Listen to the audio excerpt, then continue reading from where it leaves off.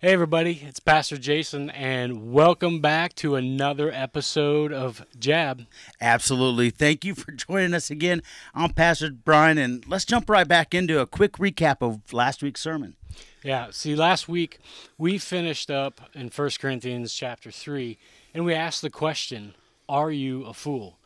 Is your wisdom found in uplifting of men and their knowledge of Scripture? Or is it found in the foundation that you have in Jesus? And along with that question, Pastor Jason, you left us with the challenge of, do you belong to Jesus Christ? And do you have true wisdom in him?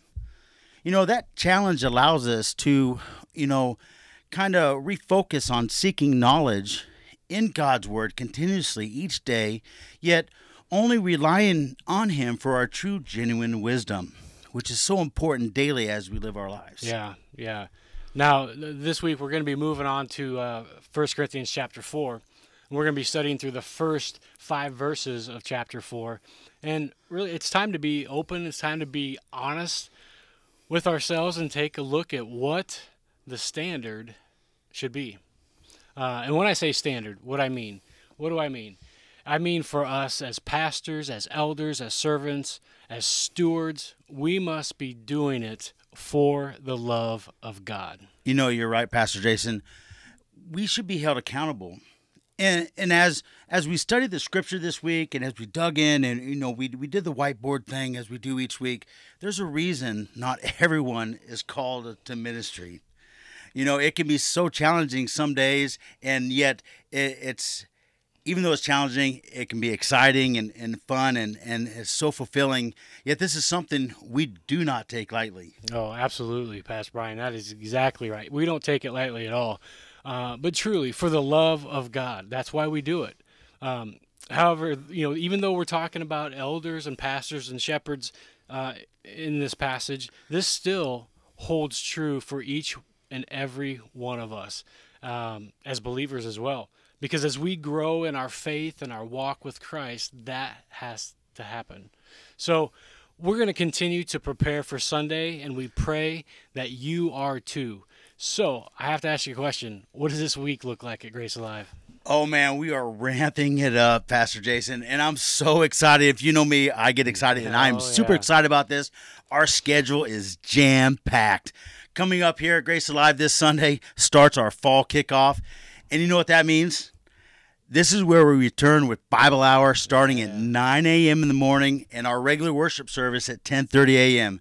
So be here at 9 because during our Bible hour, we're going to have Sunday school for children kindergarten through 5th grade. And also we have our Rise Up Bible hour, which is for our students junior high through high school, so 6th grade through 12th grade. Also, we have a new parents class starting, which is called Screens and Teens. Now, that's, I say for parents, but also you don't have to just be a parent to attend that. Anybody can attend that. That's going to be an awesome addition to our Bible hour time. And then our adult Bible hour class is going to be taught by you, Pastor Jason. Yep. You're going to be starting with and dive into the parables of Jesus Christ, so that's going to be fun. And also, I want you to check out our website because we have so many different Bible studies coming out throughout the week. I mean, you'd be amazed for both men and women. Almost every night of the week we have something going on. Even during the day we have different Bible studies.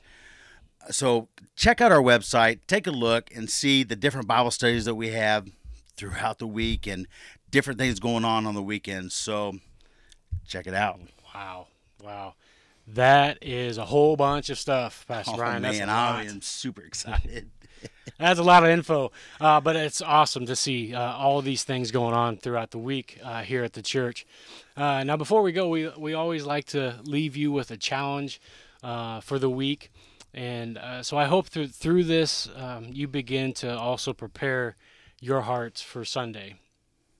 That's going to be the challenge that we have is the question: are you living a life that is worthy of receiving praise from God? Now, we might say, well, yeah, of course, I do. I'm living a life. But when we stop and examine our lives through the lens of Scripture and through what is being taught by Paul here, are we receiving And are we living a life that is receiving praise from God? Big question. Big one. Big one. Thanks, Pastor Jason. I hope you're getting pumped up. I'm getting fired up. Get excited for our fall kickoff. Don't forget, we're having lunch afterwards. Yep.